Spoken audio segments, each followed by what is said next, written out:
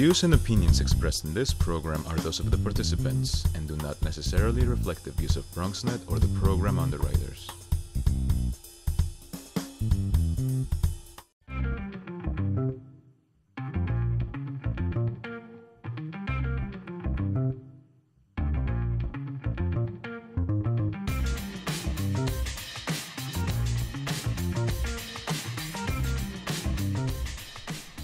Hey, it's the Bronx Buzz and Gary Axelbank with you. We come here every week and we do a reporters roundtable and talk about all the important issues in the Bronx with people who, well, allegedly know something about it. At least they write about it. And you'll get to get a little inside word of what Bronx reporters are thinking and writing about.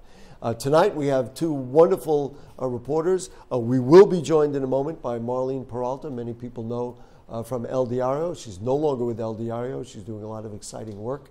Now we're going to learn all about that. And right now here on the set is my buddy Jarrett Murphy from City Limits. Nice to have you with us. Thanks for having me again, I guess you're Gary. back on the show, yes, right? Yes, I know, a veteran. It's a young show, but he's already making his second appearance. Nice to have you with us. Great to be here.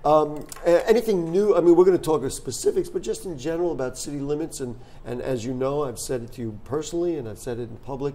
It's just a wonderful blog, and it's really chock full of information we're not getting from some newspapers anymore. What's new? Anything new? Or well, different? what's new is that we're old. We're celebrating our 40th anniversary this year. Wow. So we're celebrating it all year. We have a star-studded gala planned for September. Okay. We're honoring the great investigative journalist Wayne Barrett, who's one of my mentors, and Henry I would say Garrido, one who of all has of our mentors. has DC 37, and it's going to be at World Trade Center 7. And Wow. it's very exciting. Your boy Gary will be invited? Of course, yeah. Well, because I like Somebody's it. got to sing. Yeah, yeah, right. That'll work out very well. So a lot to talk about.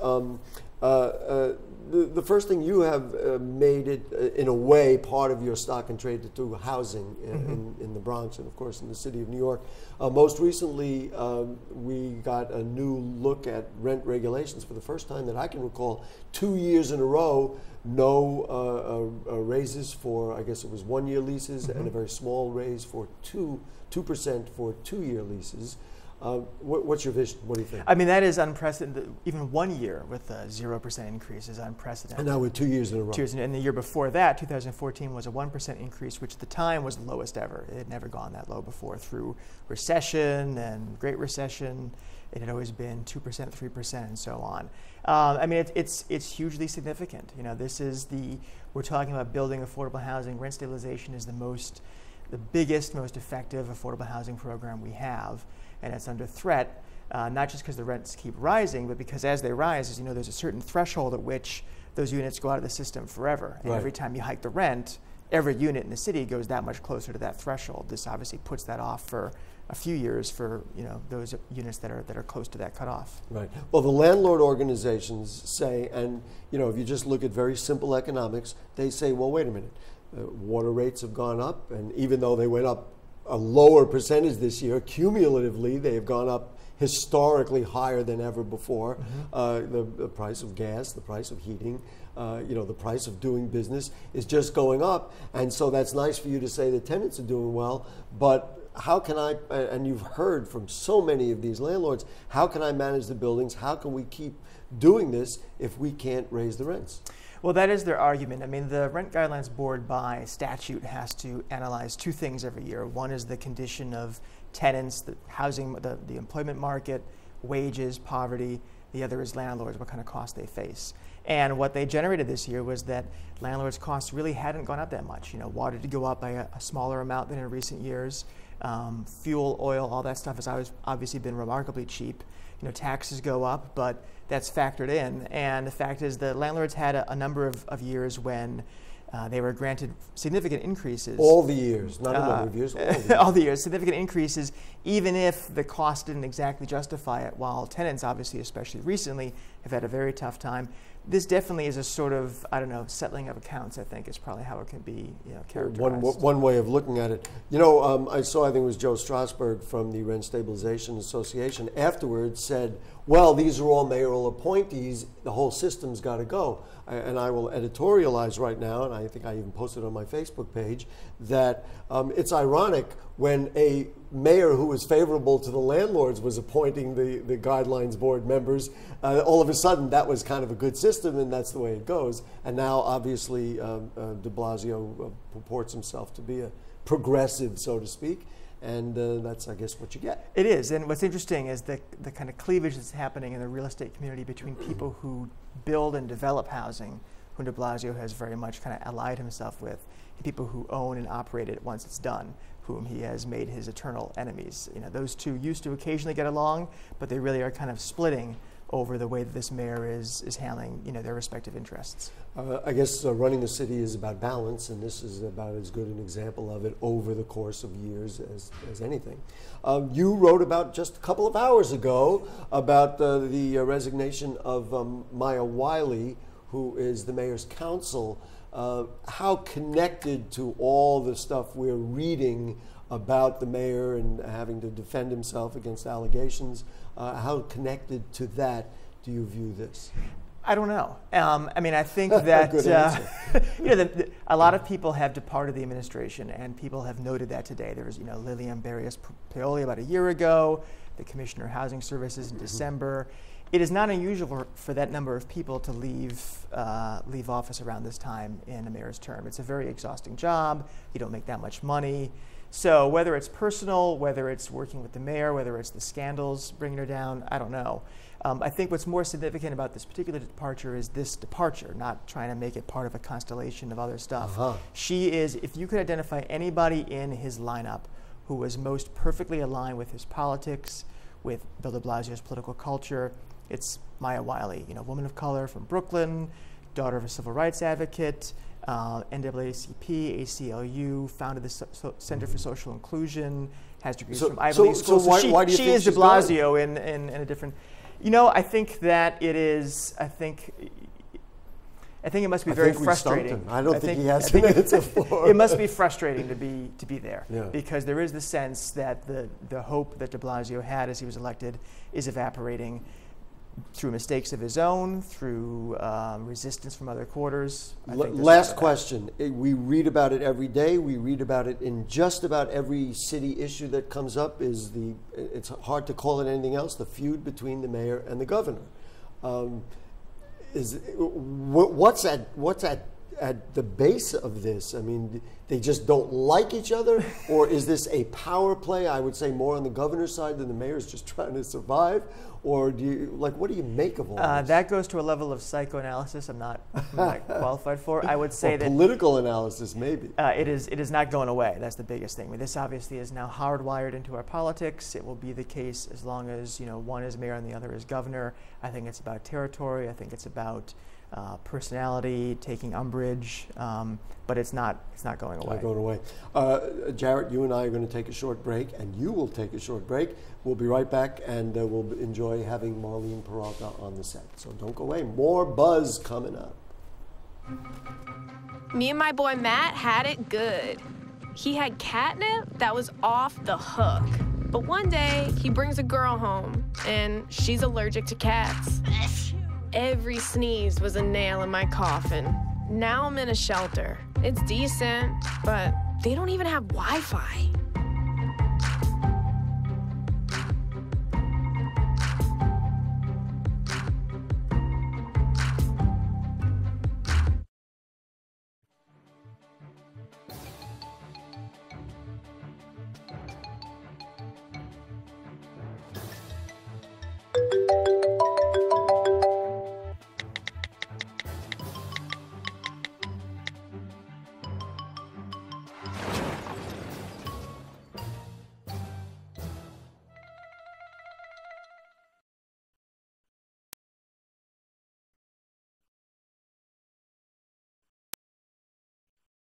I already knew that I was going to go to college, you know, from a young age. I definitely want to major in political science.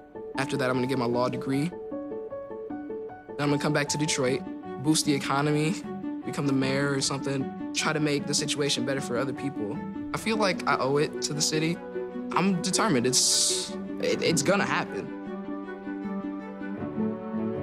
My name is Justin, and I am your dividend.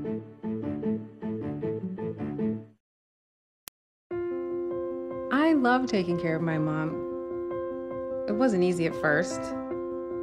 She learned how to better communicate her needs. And you learned how to not ignore yours. I discovered how to make healthier meals. And I discovered how much I enjoyed them. Becoming a caregiver is a learning experience for everyone.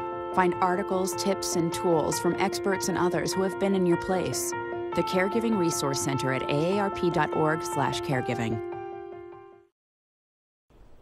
Okay, back with you on the Bronx Buzz, and you've heard from Jarrett Murphy from City Limits. It is my pleasure to present Marlene Peralta, who now is with Progressive Cities, used to be with El Diario, and she was rooted in that chair in room 9 at City Hall. Nice to have you loose and free and out in the rest of the world.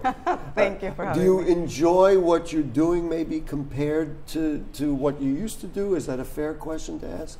Yes, I mean, I thought it was going to be completely different. It's kind of not. I'm just on the other side of the media because I'm now pitching stories and making sure reporters are paying attention to certain things in different communities, that it be in housing or economic justice, health, all of those issues. I'm the one calling reporters saying, you know, I got a story for you. So, you know, I'm the one now, you know, calling room 9 to get stories out there. Tell me a little bit about Progressive Cities and tell our viewers, of course. Sure, yes. It's a consulting communications firm.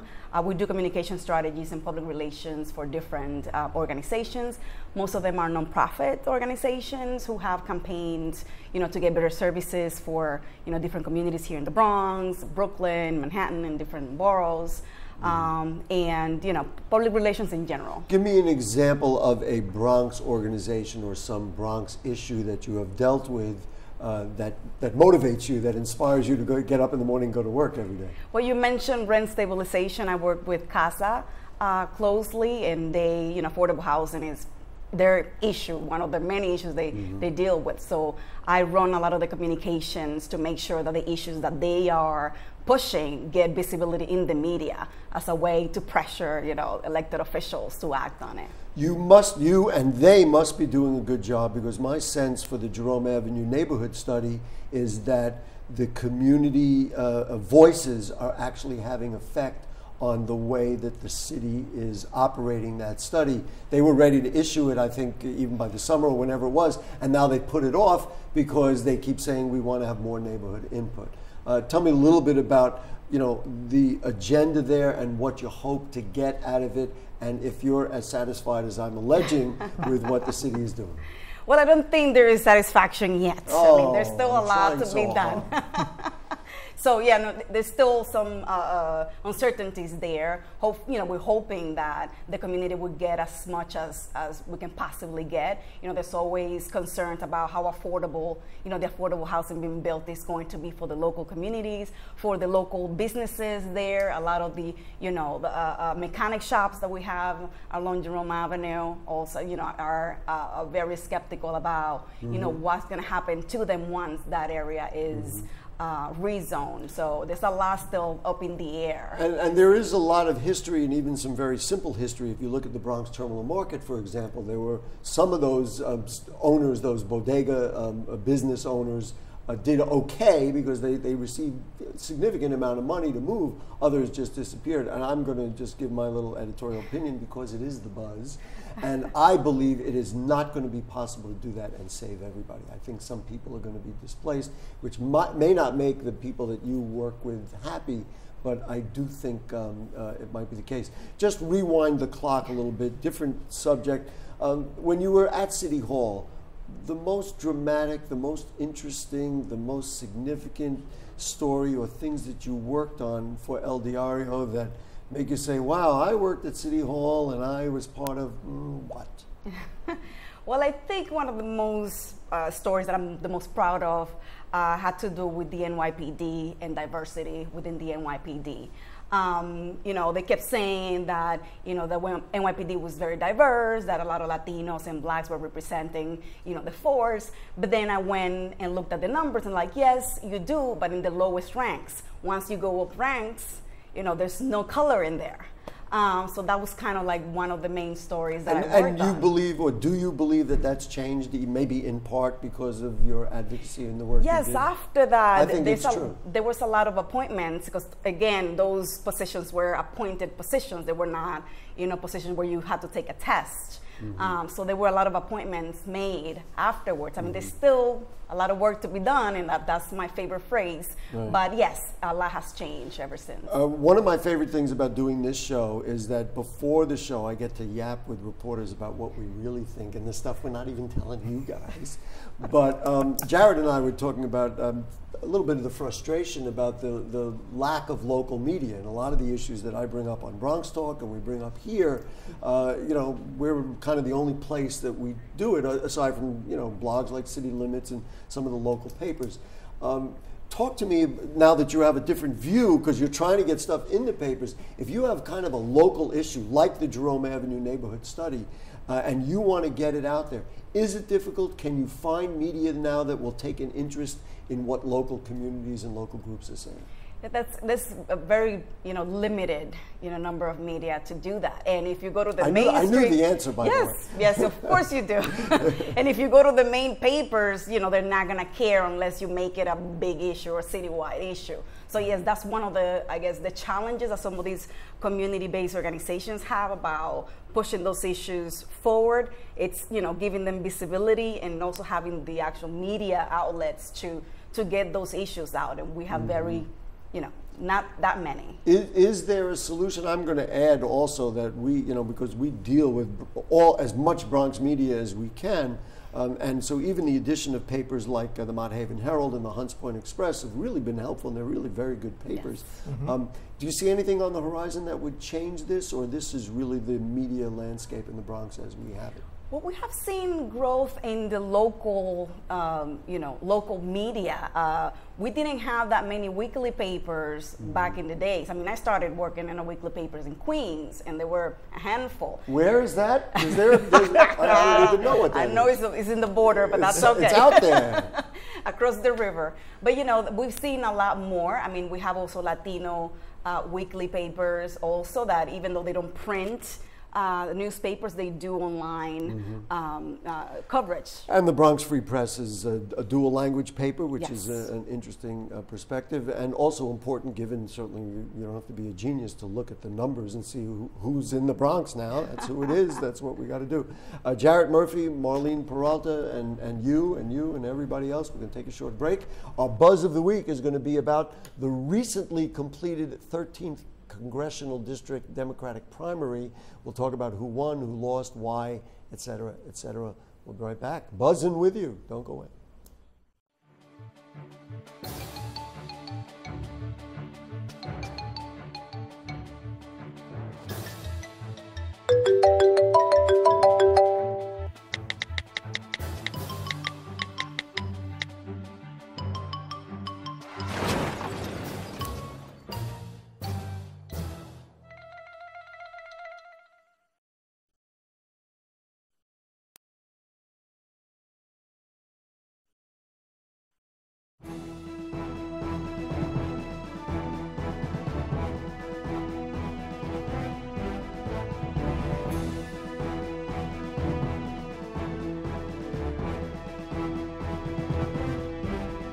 Hi, I'm David Lesh, legal correspondent to the Morning Show Open. If you have a legal question that you'd like me to answer, please send me an email at davidlesh@bronxnet.org, and I will address it on our Ask Your Lawyer segment.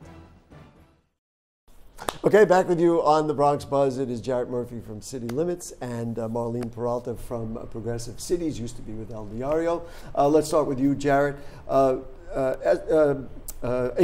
Espaillat won by that many votes, just about, as the Democratic candidate for the 13th Congressional District. Let's just start with this. How do you see what happened there? I think your blog wrote about the fact that it was limited turnout, but I think that was somewhat predictable. That's not a surprise to anybody. What do you think? I was surprised by the outcome. Really? I was. I really thought that Wright had sewn up enough of the black establishment to really carry Harlem.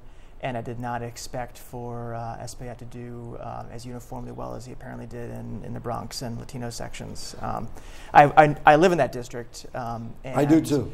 I noticed going out on Tuesday that Linares and Espaillat were the only people really contesting the areas around us. You know, the only people who had placards, who had people giving out signs. No one else was present. Wright wasn't there. Clyde Williams wasn't there. Clayton Powell IV wasn't there. They really, and I think that was, I haven't looked at the ED level numbers yet. I don't think they're out, but I'd be curious to see just how much of a role the Bronx played. The Bronx, which is sort of new to that district, and the media coverage is often treated as if it's not part of that district. I'm well aware. In fact, one of the media called it the South Bronx, which is like, hello? You know. I will just interject that I saw a map, and I forget which publication, maybe in the Times or somewhere, and they color-coded districts with who got what. I think the Bronx was extremely significant in turning this around, especially the part that goes down to, you know, Marble Hill and that area there, leading into Washington Heights.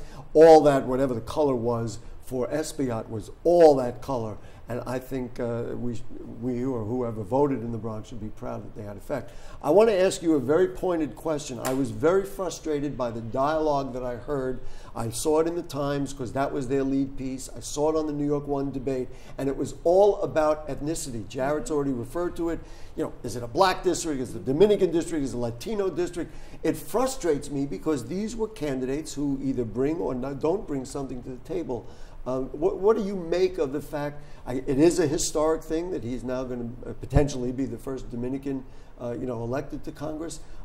Was ethnicity the answer, or was there something else involved here, which I'm going to bring up if you don't?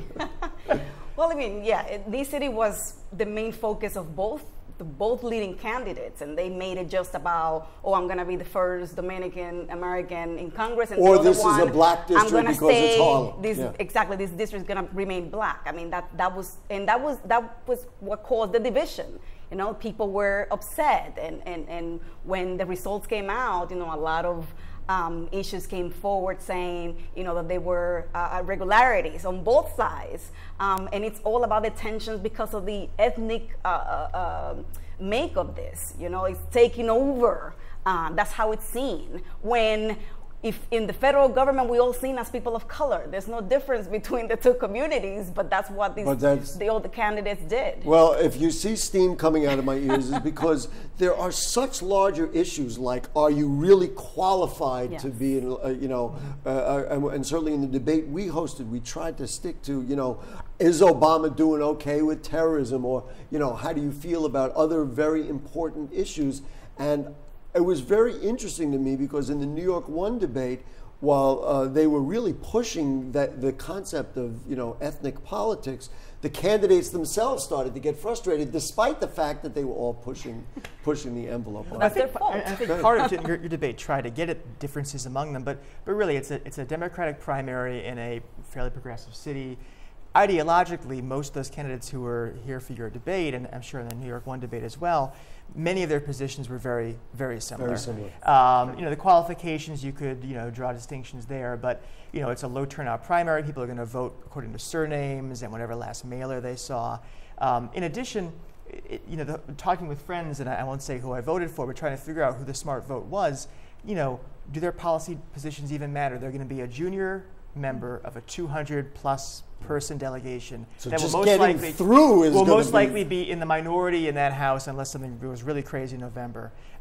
What matters is not so much what they think about the drones or the Social Security Trust Fund, but will they open an office in the Bronx? Will they do constituent services properly? Because that's the utility that this office will have for residents, at least in the instant case. This is my chance to say what I think. I thought what Al Sharpton said, potentially, allegedly about Clyde Williams, was just a horrible thing to say. And maybe, in essence, if we go back to the ethnic politics, that you had 3 black candidates, that maybe they split the vote, as it were. So that's my editorial comment about that.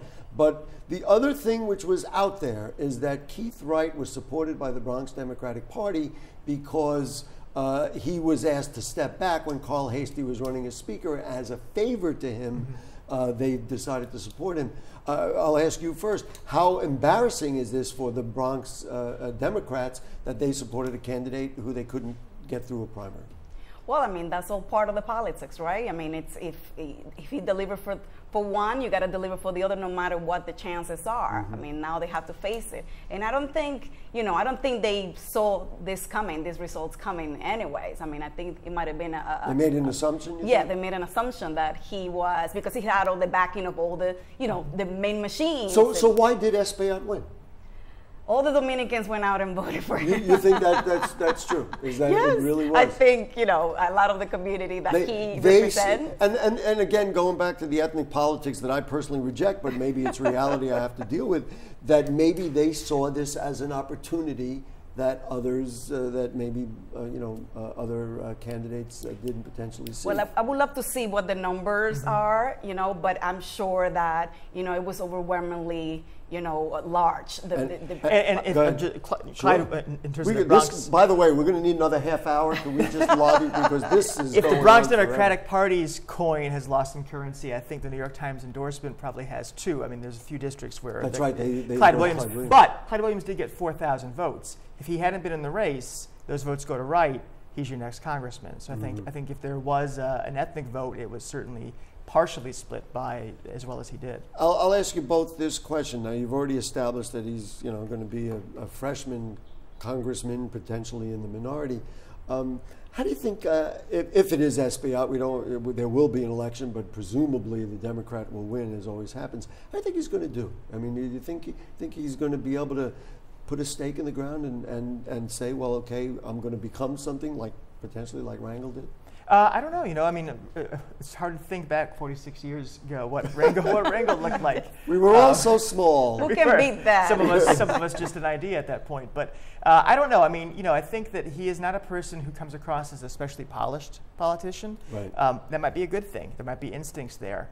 Who knows when he'll have a chance to shine through. And certainly I have to ask you the same question. Well, my hope would be that he would represent the district, as a whole, that he's not going to be seen as, he's only catering to Dominicans, because that was part of the complaints that some had about Rangel, that he kind of, did not pay attention to the Latino side of the district. He certainly didn't pay attention to the Bronx. You can do ethnic all you want, but he certainly didn't pay. I mean, we know that. So, I'm hoping that we'll see some leadership there to try to unite. Like you said, you open an office in the Bronx, and all the different areas that were, left behind.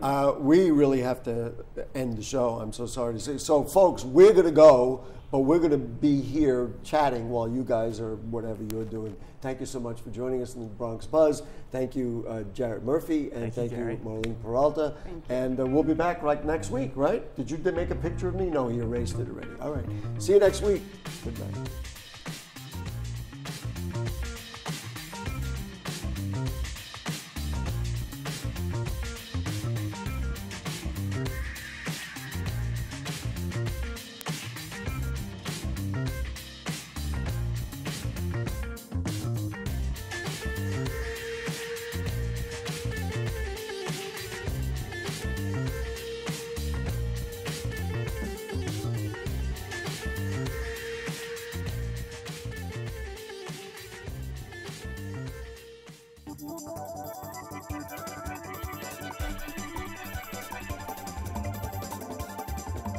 Hey, I'm Darren Jaime. I'm the host of Wednesdays Open right here on BronxNet Television, Channel 67, and also on Verizon Files, Channel 33.